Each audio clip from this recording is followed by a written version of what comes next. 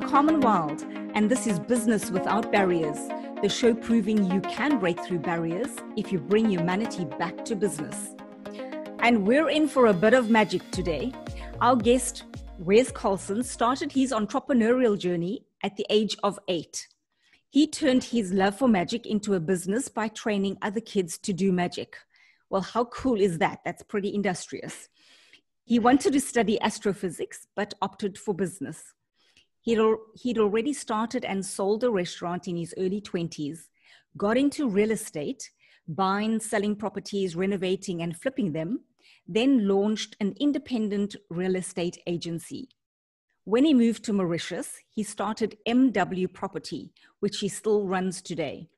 He also launched myriad, specializing in high-end vacation homes.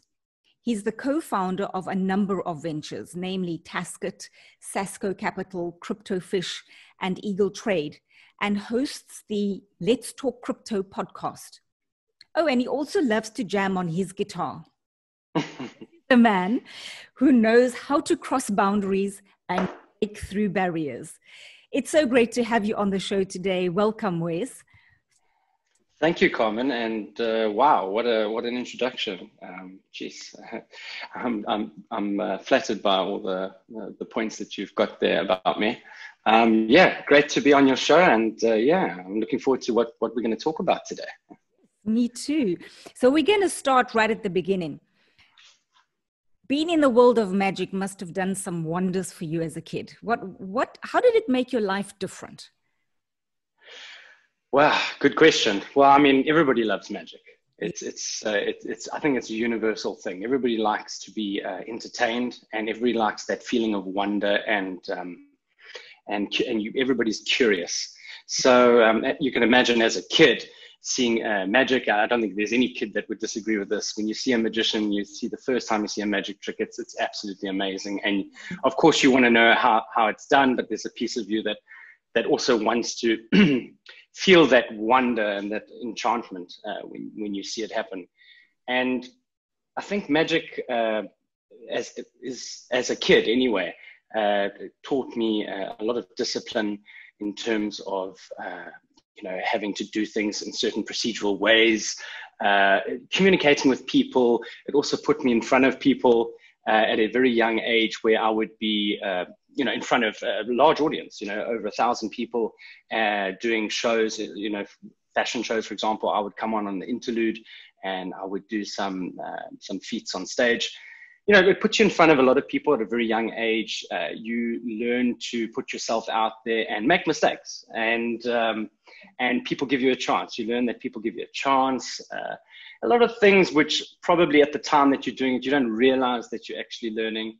And you take it with you as you go along. But if I had to trace a few things back, it would definitely, some of the properties that I picked up, or traits that I've picked up over the years, or that I use over the years, must have come or stemmed from the days when I was doing magic as a kid. It's definitely helped me enjoy talking to people and entertaining people and making sure people are happy. What a fabulous thing to be able to do. And it must have been quite a colorful childhood, being able to have something that people actually wanted to surround you and be curious with. That it's quite an extraordinary ability to have. Yeah, definitely. It definitely was. I mean, certainly whenever I was out and about, or wherever I was, there was always someone who knew that I was a magician, if you want to call it that, and I would have to perform. I'd be dragged into it. Of course, at times it could be annoying when you just wanted to just be yourself and not have to be an entertainer all the time.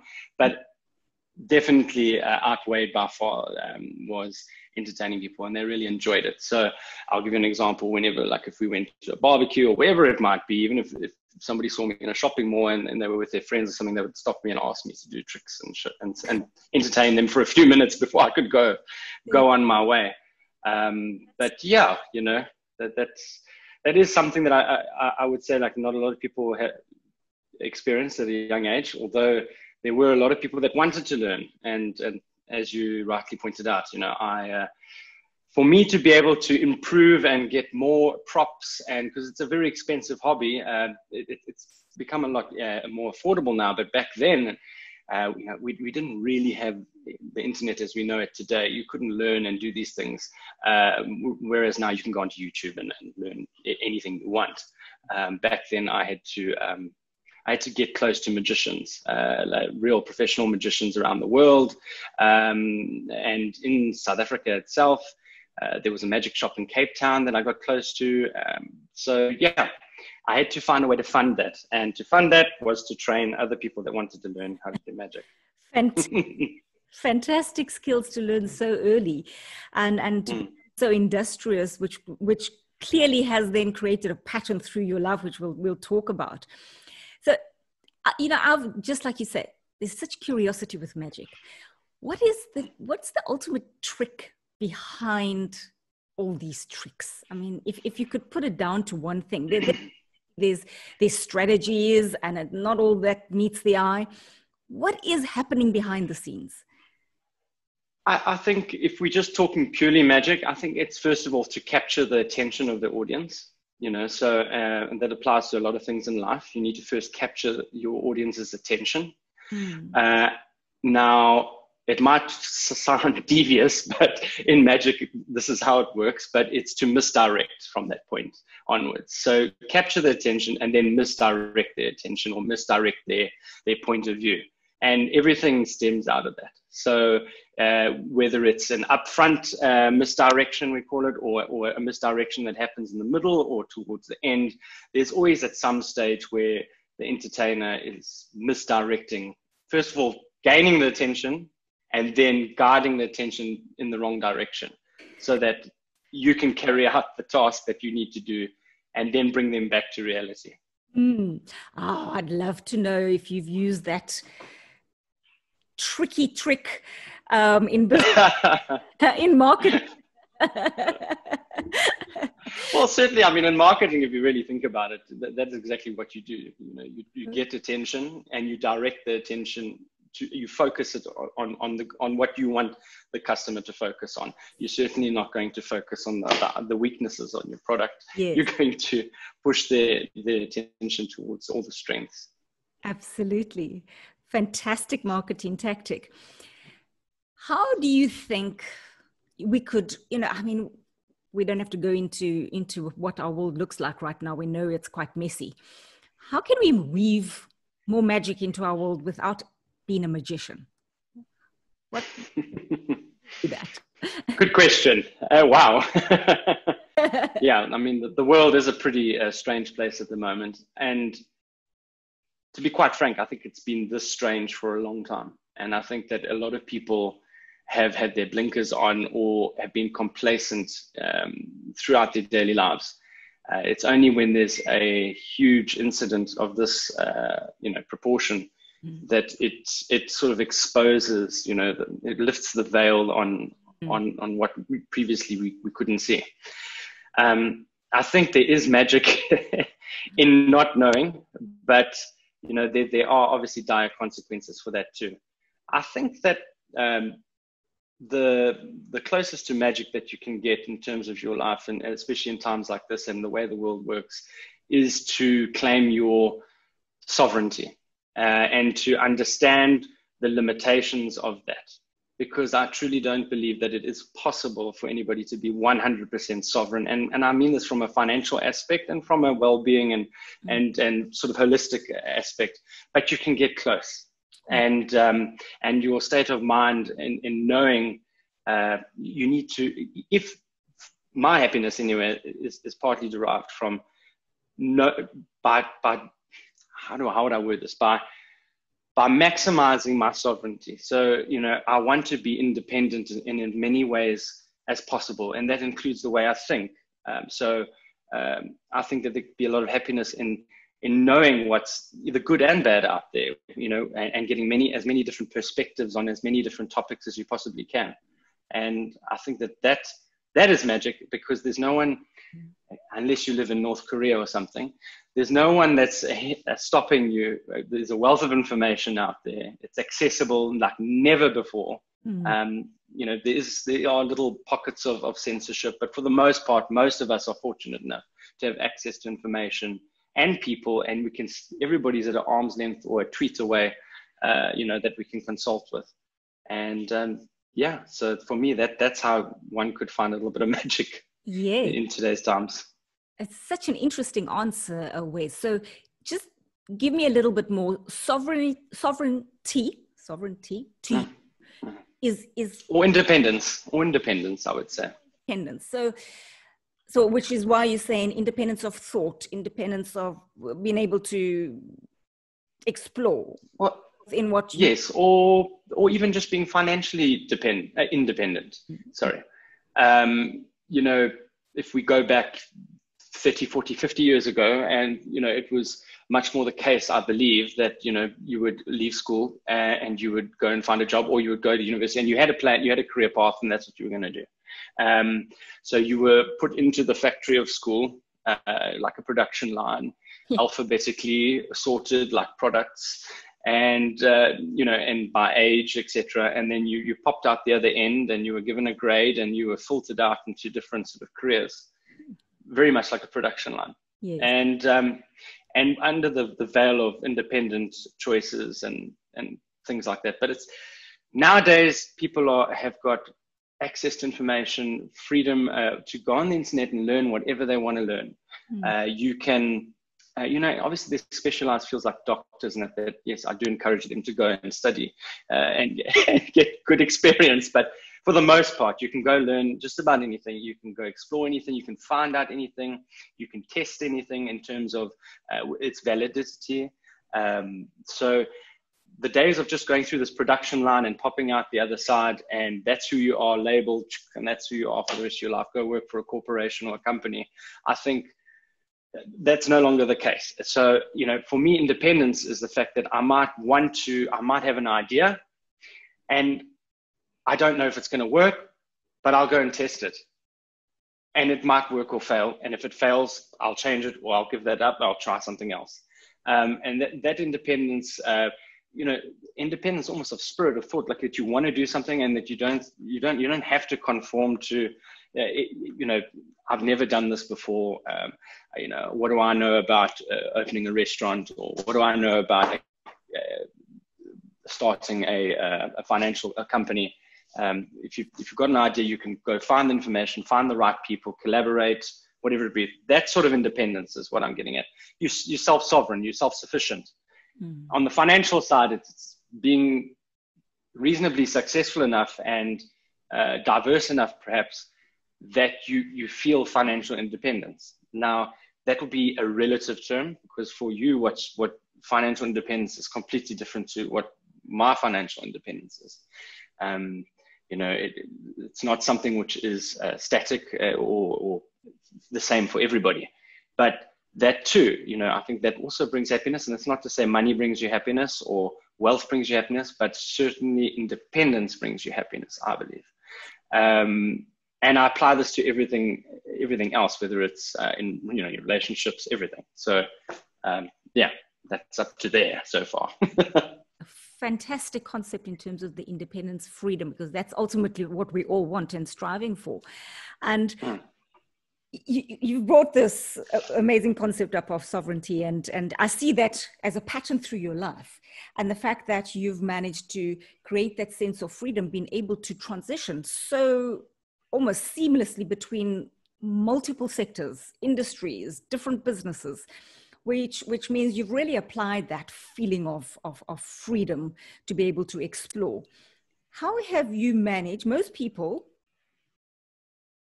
find it difficult to maybe even focus on one thing and then really be super successful in that one thing.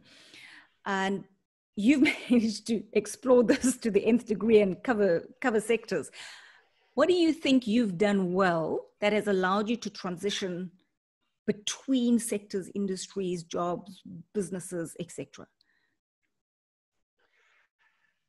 I honestly believe it's the people I've met along the way.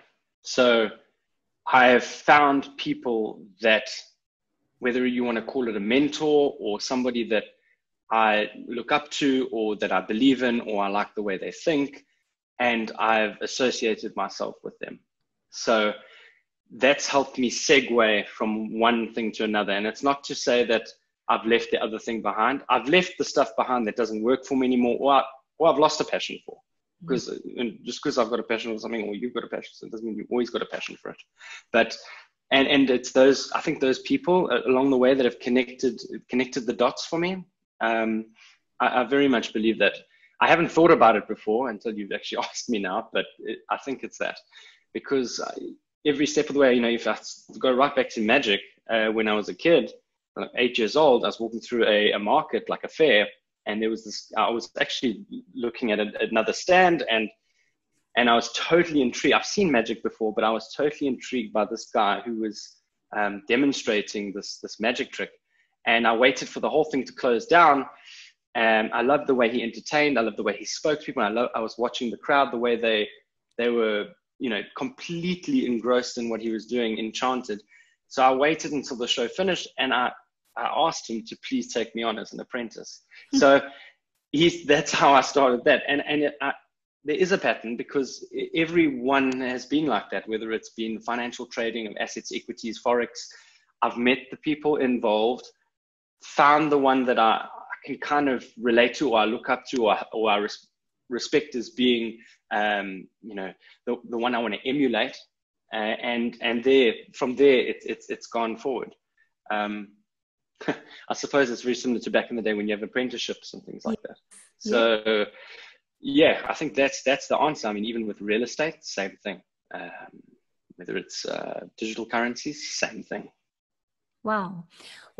And if we look at just where we're at right now, so many people are having to transition, and not necessarily because they want to, but because they have to, because maybe the industry they're in right now is no longer relevant, or it's been hard hit by the impact of lockdowns, etc. So would that be your message to them? So people were needing to make a very tough transition, maybe thinking, geez, I'm so old, I don't know anything about this next new thing I need to go into. How do I do that? There's a lot of fear involved. Would that be your message? Go find someone and ask them to mentor you, or is it more? I think that would be a great start, but obviously to generalize it onto those examples would be very difficult, because I mean, you know, not everything can be apprentice. You know, you can't have an apprentice for just about everything. You know, in times like this, also the master or the person that you're looking up to is probably also, you know, getting their house in order and the likes. However, I do think it's a good time with that natural pressure to learn and take on something. And definitely the easiest way is to get a mentor. Although I wouldn't want to call it that, because, you know, one can also get involved with people that you want to emulate and contribute for them. And at the same time, it is apprenticeship, but you are actually contributing and making their life easier. And at the same time, you're absorbing what you're seeing and what you're doing in their industry. So, you know, an example would be, yes, exactly. So an example would be like if there was a trading floor and you weren't in, you know, like the old stock exchange, if you weren't a trader, it would be to go on and clerk for a trader, you know, run the tickets through, run the orders through, and actually be around and hear the sights and sounds and the buzzes and the, you know, running what happens when there's a bad trade. You'd be a party and a witness to everything. But people need to survive now. Yeah. So I don't know that would be ideal. You would need to be of value in a sense that you'd be able to be remunerated whilst you're doing that. So a pure apprenticeship would be difficult. Yes, absolutely. However, it's the principle of don't do it on your own. There's books, there's online programs, there's so many things that are free. There are people around you, but find those people who are doing it well and piggyback on what they're doing well, rather than shortcut the process through that. Exactly. Yes, exactly. And I would say it's a much more efficient way of doing it. You know, to go and learn how to do something for 3 years or 4 years in a school, and to learn on the job, on site, real life, real world, real things happening is a completely different ballgame. Mm-hmm. And you don't have to, because there's so many people who've done it so well and have put things on the net. I mean, the net is like a constant magic, actually. It's incredible. It's absolutely incredible. And it's funny that my interest with magic sort of subsided with the growth of the internet, which is kind of ironic because you could learn more with the internet, but because of the internet was my new magic. When the internet came out, that was my source of wonder and my sort of entertainment was this wealth of information. Now I can go learn anything, just like I went and sourced books from all around the world and contacted magicians everywhere manually, or the legacy way of doing things. Now I could just type on a few keystrokes and I could learn whatever I wanted to learn. Yes, absolutely. And it's right at your fingertips, and most of it, so much of it is for free. And amazing. Yes, exactly. So you mentioned something about in your notes before the show, the difference between sacrifice and investment, because that probably comes up here when you're moving into something new. There's a bit of sacrifice, but there's a lot of investment. Tell us what you see as the difference between that. Sacrifice and investment. I think for me anyway, it's just how you perceive it. Because if you've got this is how I like to look at it. You've got either a preference for the now, or you've got a preference for the future. Okay. Mm-hmm.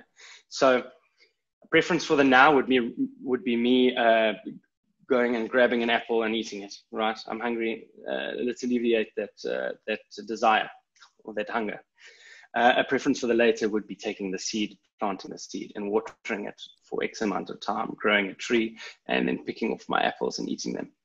So I'm sacrificing the now for investment in the future. So that's what I was referring to there, and it comes back to time preference. So if you've got a low time preference or a high time preference, whether you need to go buy that latest iPhone now and you take credit and you put yourself in on debt, or do you invest in the future where you go and you work now so that later you can reward yourself or get something that's worth of more economic value. You'll probably find with that principle of sacrificing and investing that you'll make wiser decisions in the future because you've had to work for that. So there's like a double whammy there. So that is something which I learned probably something which I became very aware of and trying to apply manually and consciously every day about 7 or 8 years ago. And ever since then, of course, it can't be perfect, but whenever I try and think about something, whether it's a purchase or a business or something, I always that is one of the criteria I think about: is am I scratching an itch, or am I really investing in the future? Fantastic, and it's such a nice concept in terms of creating that financial freedom as well. Very much the decision making you need to make. So maybe let's talk crypto a little bit, or you've seen that sure. as well. Yes. In light of that, talk to us when you look in right now as well. A lot of sacrifice happening. We're needing to cut down costs in so many ways, and so many people have lost jobs, etc. So difficult balance to strike the sacrifice and the investment. Talk to us a little bit about, from a financial perspective, how these concepts are so important. Okay, yeah, sure. So if we just think about how the monetary system in the world works today, it is money which is printed with endless supply, or let's look at the US example at the moment, where they need to fund paychecks for people who've been put out of work. They've got deficits all over the place. So what are they doing? They're printing more US dollars. And what they're essentially doing is they're kicking the can down the road. So what they're doing is they are printing money now, so they're not making a sacrifice, and they are pushing the debt to the future. So what they're doing is almost the polar opposite. So they are literally eating the candy now instead of building the candy factory that produces candy in the future.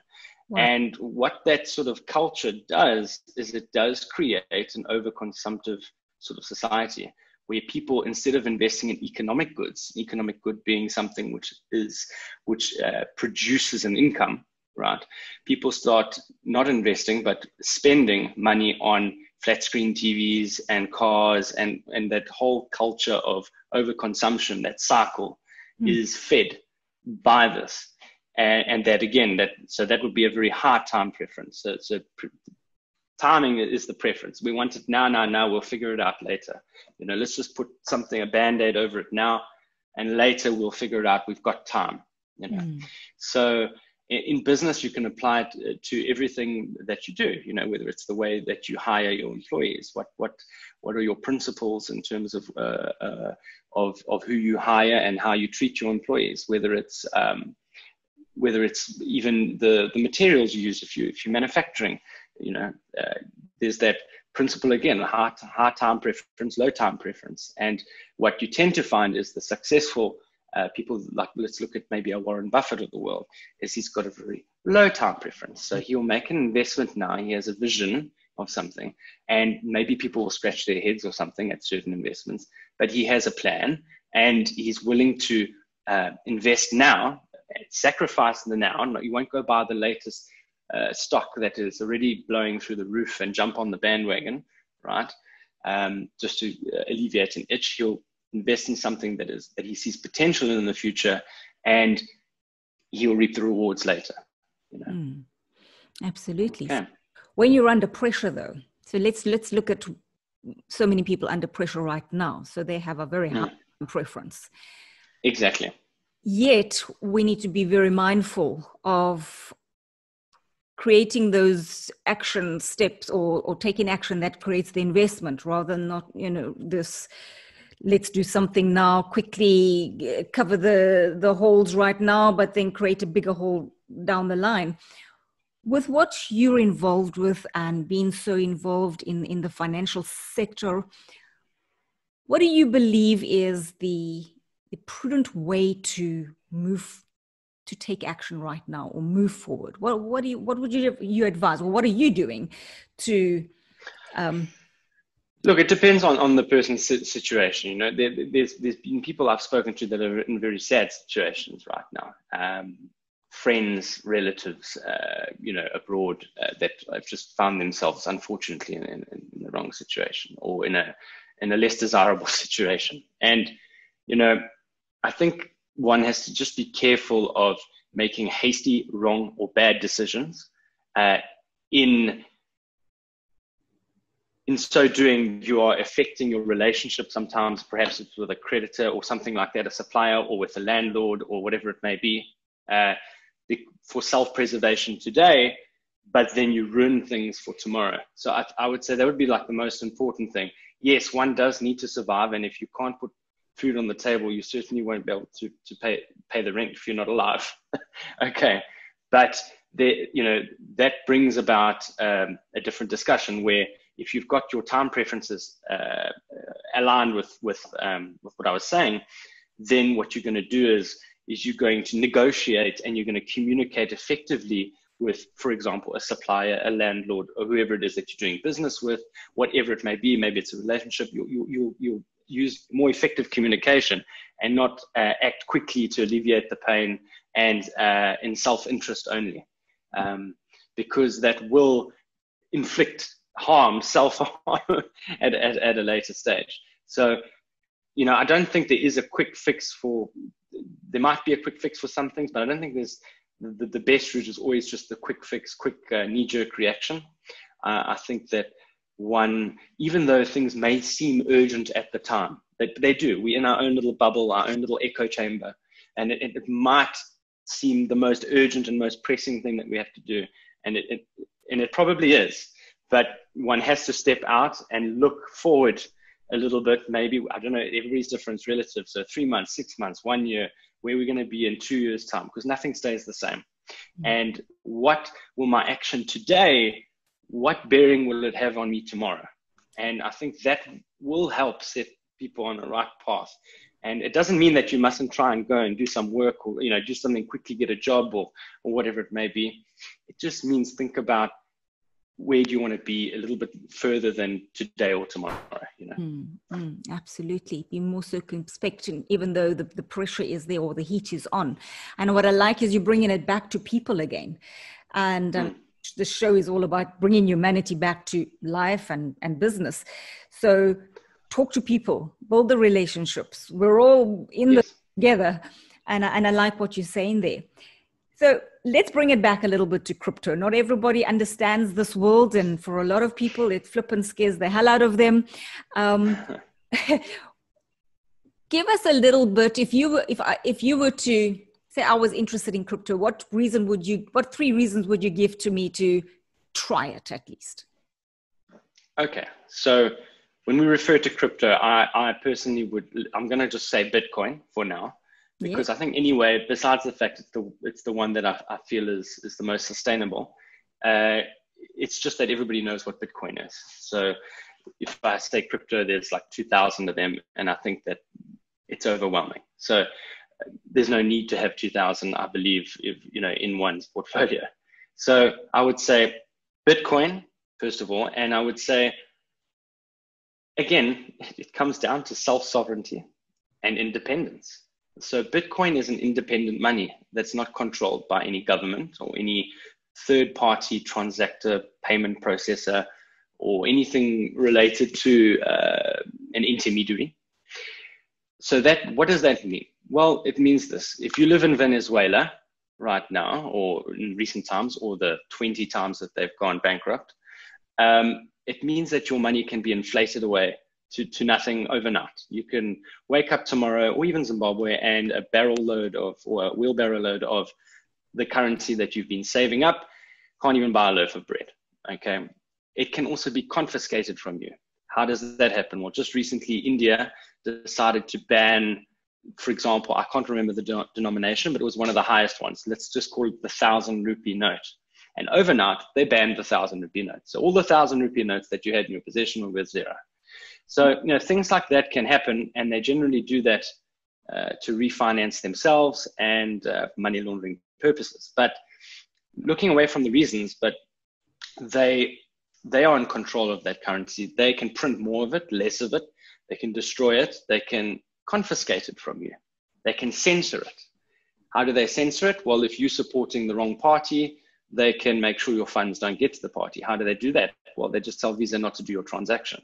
Don't support WikiLeaks, or don't support Wikipedia, or you know what, we don't like this country, you can't send money there even though you want to buy a light bulb there. Censorship is easy via the banks, via Visa, and then many other mechanisms.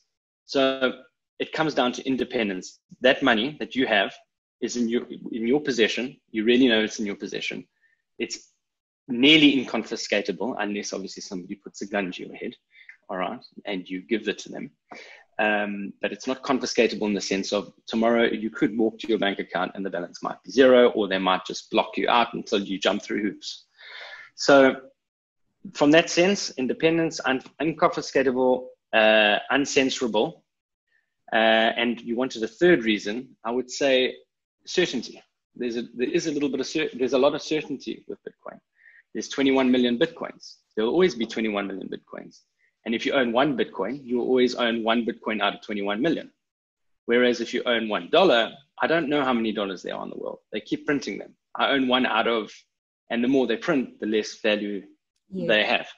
And most fiat currencies, I think all of them, have only lasted in their current iteration, or in the iteration that they found themselves in, for about 60 years. So currently the US dollar, since Bretton Woods, has undergone a few changes, but we can say it's had 2 iterations of the US dollar since, and it's had a couple iterations before, and then it had private US dollars amongst many banks. Fiat money, which means by decree, in other words, the government says so, or basically holding a gun to your head saying, take it as money and pay it for taxes. It doesn't last because it gets inflated away, because there's always the temptation by those with the power or the keys to the printing press to print more, whether it be to fuel a war in Iraq, or whether it be to fuel a cure or vaccine for a pandemic, or to help people that were artificially or put out of work.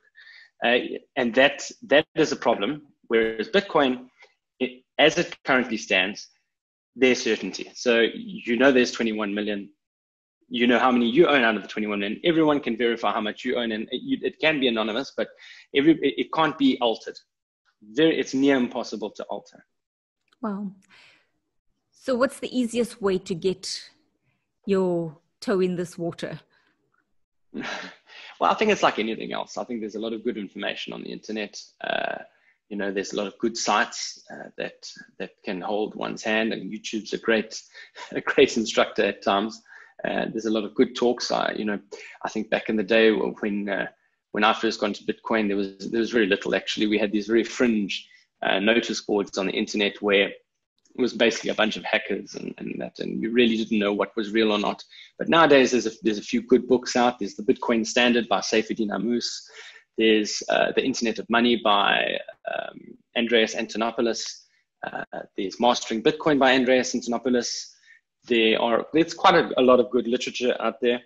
I have a podcast, Let's Talk Crypto podcast. So let's talk crypto.io. That we have quite a few instructional and interesting panel discussions about Bitcoin, how it works, about other cryptos, about money, about sovereignty, about gold, about all sorts of things. Sounds fantastic. How do we access that, Wes? What's the... Okay, so you would find it by searching for Wes, Let's Talk Crypto on YouTube, or Let's Talk Crypto space Wes on YouTube. Or Google, and I'll probably come up first. Awesome. Sounds like a very good place to go, given the reasons you've given. What would you say if you span your whole entrepreneurial career since you were 8? We don't know how you are now. It's a secret. It's unverifiable. It's not certain. So, yeah.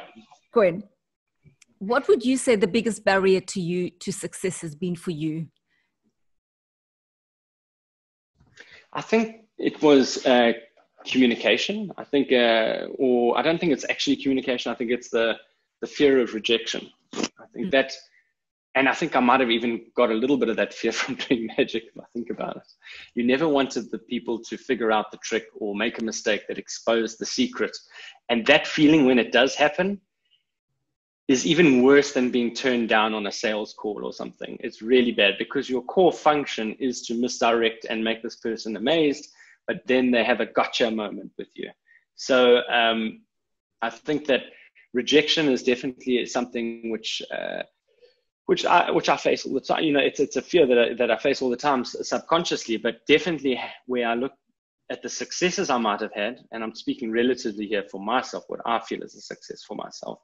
I think that a lot of it stemmed out of where I took a step forward, where normally maybe I wouldn't have, because I wasn't sure. I wasn't sure of myself, or I wasn't confident enough, or I procrastinated because just maybe something else will happen, and that's all just the fear of going and doing it. And I think that, and I even know people, that a lot of that they're being held back. They're really good at what they do. They're really, really good at what they do, and they just need to communicate or just take that step, whether it's pick up the phone and connect with somebody, and they won't do it. They will make every excuse in the book not to do it. And I think, in real estate, having to do like cold calling and really step up and communicate and network and put yourself out there. And I don't mean out there like an entertainer or up and have to do public speaking to that extent, but to take the initiative and put yourself out there, expose yourself in a way that maybe you won't get the answer that you wanted. And I think that holds a lot of people back. And I think if people can get over that, it's a huge barrier. All the other bits and pieces, if you know what you're doing, if you're in the right field and you're technically good at whatever it is that you're doing, all those things will fall into place if you can just unlock those doors. So you've obviously got to a place where you can feel when that's coming up for you. Yes. Through what works for you to just go right through that barrier? I think when it's something really, when I I recognize it. I get a feeling, as you say. I kind of classify it, you know, is this a real, what are you really concerned about, you know? And I think I learned this from my father when I was young. He said, like, what's the worst outcome of the scenario? Let's list them, you know? And he would say to me, like, okay, I'm just going to use a random example here. So it's like you need to get a property, for example, as an agent when I was younger. And all it required, you had the phone number and you had the phone, and all you had to do was pick up the phone and phone the guy, the owner, and say, hi, I'm so-and-so, and I would like to, you know, this is what I do, and this is, etc. And, you know, I'd like to market your property. Cut a long story short. And to do that was difficult. It was really, really difficult. But what it unlocked afterwards was amazing. So what would he do is he would say to me, okay, so what's going to happen when you phone this guy now? Okay, what's the best case scenario? He's going to say, yes, come and take photos of the house, come see it, come list it, fantastic. He said, okay, well, that's scenario one. And you say, okay, what's the lead, you know, sort of the next best? And so we would go through, and maybe there'd be 5 or 6 general scenarios that there would be at most. And it's only then you'd come to, and it'd be a manual process, and then a manual process that you'd realize, you know what, I could live with that. I could live with that one too. That one wouldn't be so bad. And what would I do if that happened? And then you could almost formulate a little plan, a little roadmap for yourself. Now that's all internalized, but that's how I learned. My father taught me that. And I think only in the most extreme circumstances now, where it's something which I think a lot of people would pause and have a thought about it. Do I have to manually think about it now? Otherwise, in everyday life, everything's an interaction. Everything is a negotiation. All day you're negotiating with people, even when you think you're not. It's happening subconsciously all the time. You're weighing up outcomes and you're choosing a path. It's only those big decisions that you feel really hit you in the face, and you need to now. It's crunch time. You know, then perhaps, you know, then I get the pen and paper out and really figure things out. But for the most part, it's autopilot for now. Fantastic strategy that he taught you so early. And if you were to kind of span your life, because yes, I also, I teach decision making, and I always say, what's the worst that can happen? Think about that. What's the cost to you don't do this, and what's the worst that can happen? Have you ever had a situation where the worst did happen? Good question. I have to really, really think hard about that. Yes, I mean, I've been completely and utterly rejected. And the thing was that because you were already anticipating it, you weren't surprised. So that was one of the outcomes that you had predicted.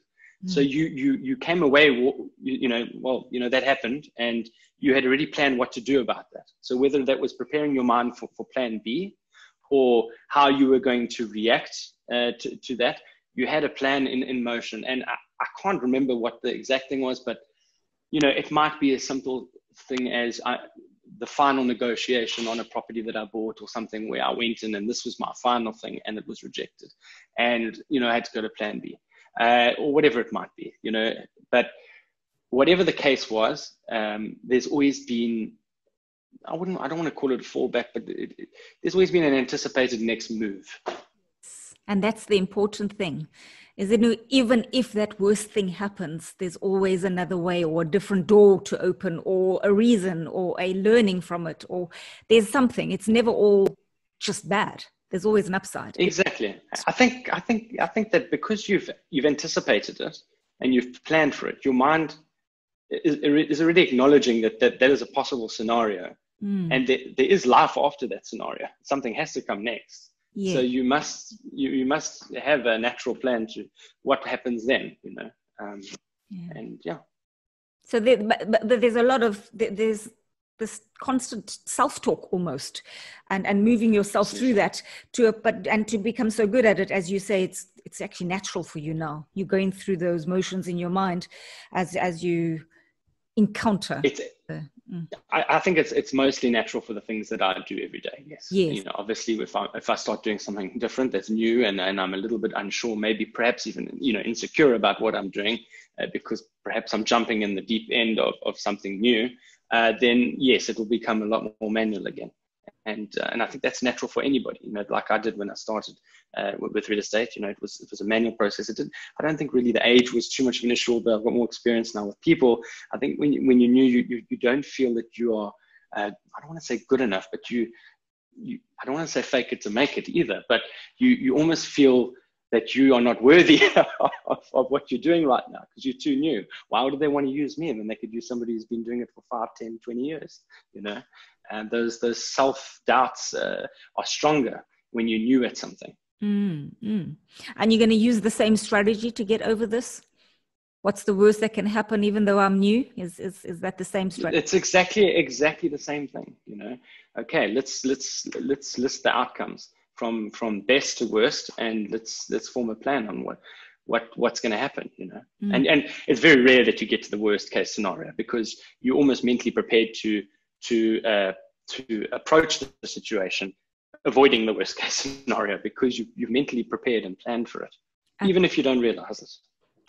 I mean, the mind is incredible. The minute you start giving it those instructions to think about, you're formulating solutions for each of those outcomes. And exactly. Realizing you actually have the solution should that happen. So thank exactly. you. That's really nice and insightful. So you in a highly competed market, real estate, that's been impacted generally, well, throughout the world through the current scenarios that we're in, but you're also in an environment, island of Mauritius. So you're in a highly competed market in a very small market. So it's an overcrowded market. How, yet having experienced your service ethic and the way you do things, you're a cut above the rest. What do you think you've done specifically to be able to compete so well in this kind of market? It is a tough market, and thank you.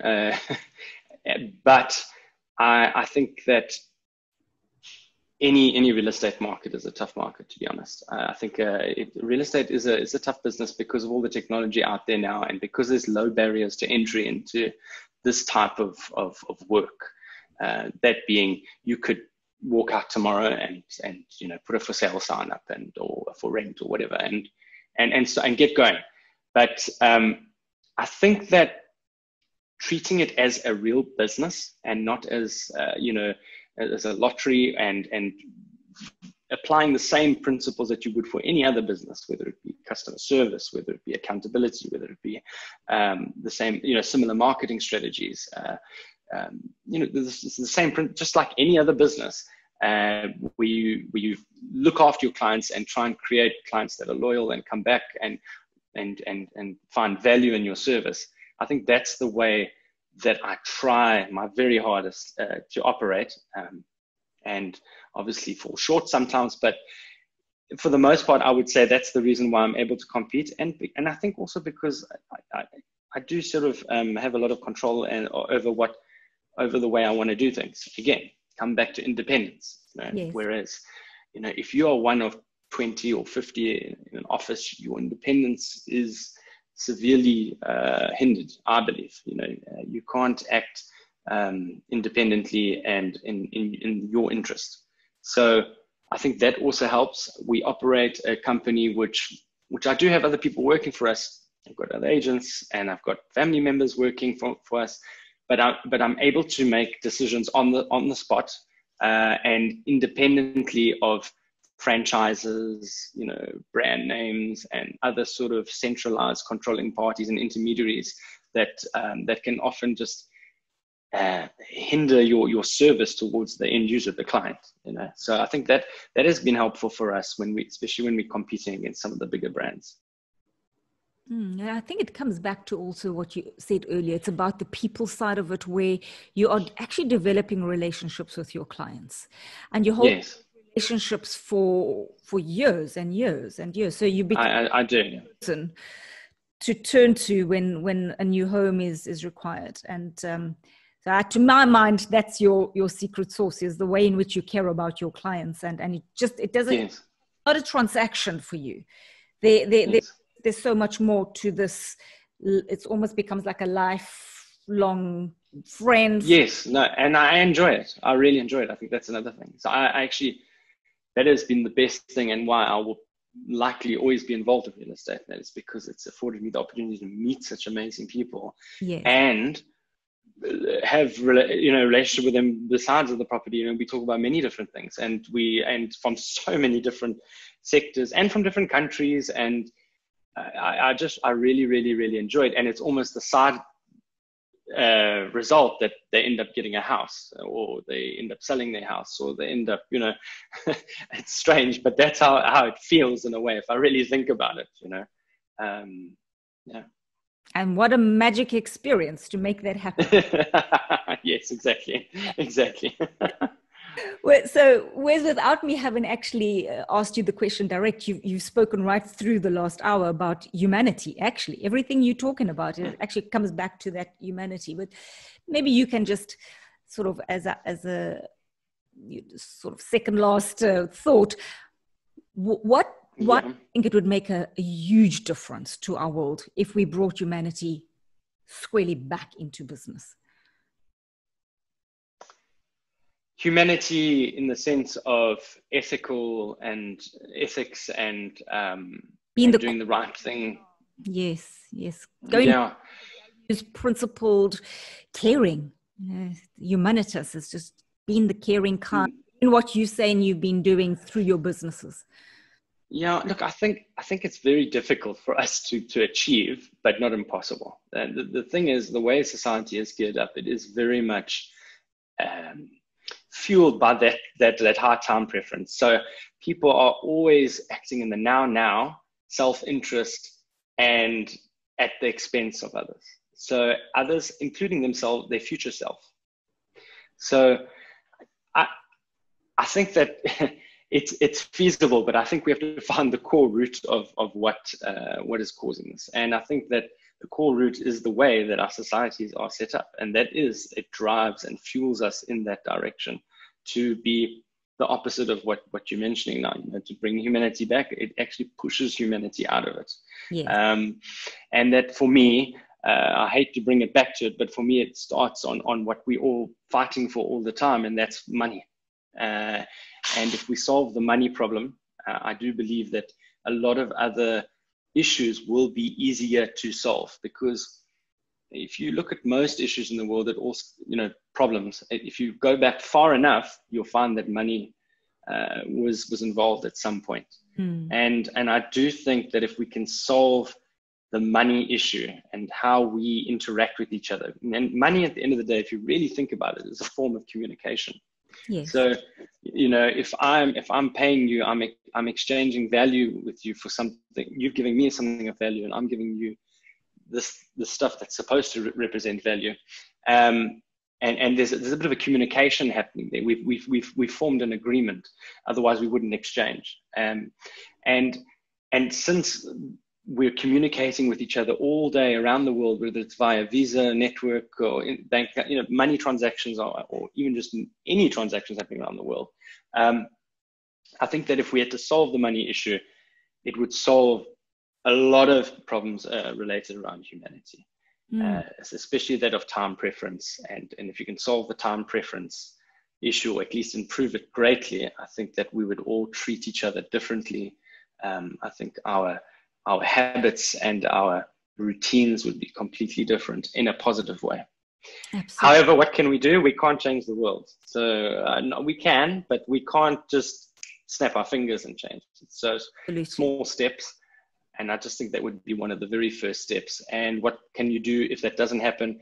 I think you can consciously apply that time preference principle. Even if money doesn't change, you can still apply that in everyday life, whereby, perhaps like in this COVID-19 situation, there's a lot of people I've seen that can't pay the rent. Okay, that's one thing. They communicate with the landlord, they form a plan, and that's great.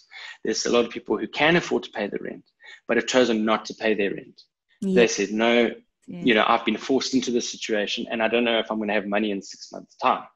So I'm going to act for me now and preserve my capital, at the expense of my future self, because I'll have a bad name, bad relationship with my landlord, and upset a lot of external parties, main one being the landlord, who perhaps has a mortgage or has other debt or relies on it as an income, even if there's no debt, no mortgage on the property. And it has a ripple effect, that, and it has a chain effect. That guy affects that one, that one, that one, that one. So instead, in this example, what this person could do was negotiate with the landlord, perhaps a reduced rental, but sustain the relationship, so that your future self isn't compromised, so that you don't compromise other people around you. And if you apply that in business, I think it's exactly the same, whether it's with your staff or with your supplier or your customer. And it comes back to, again, is in terms of just thinking it through. What is your relationship? Well, yes, we may not be able to change what's going on a global or on maybe even a country level. However, we can change our own relationship with money, given that is such a source, such a barrier in so many people's lives, maybe nearly everybody's life in some way, manner or form. Money becomes a barrier. So how do you solve that relationship that you have with it and start thinking differently about it and talking to other people and solving that for yourself, at least, in the here and now? Thank you for that. In the present, yeah. Right now. So one last question. If you could speak to all 7 billion people on our planet right now, what message would you want to give to everyone? Wow. Okay. I have to really, really think about that.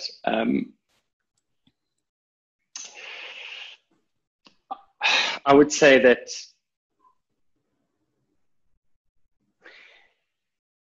although there is an abundance, in the world, and one, wanting to have sort of a positive attitude and outlook on life, and that, and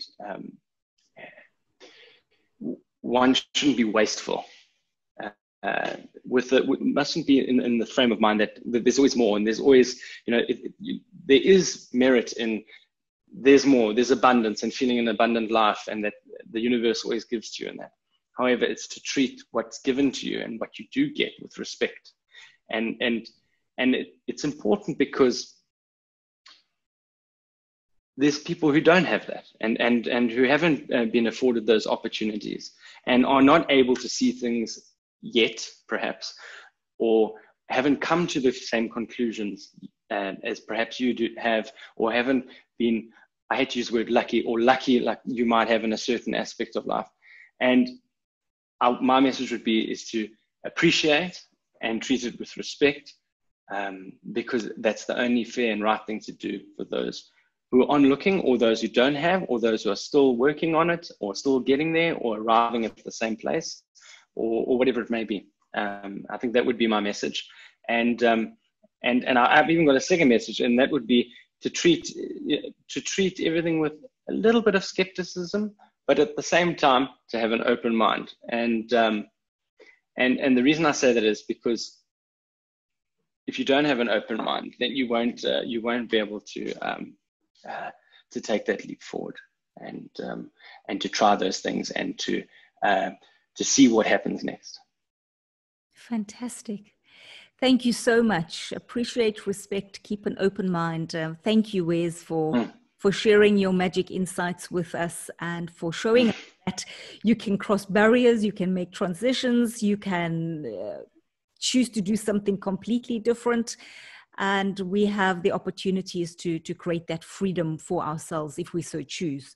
But it's the way we think about things. And there is always the way. Thank you so much for showing us that today.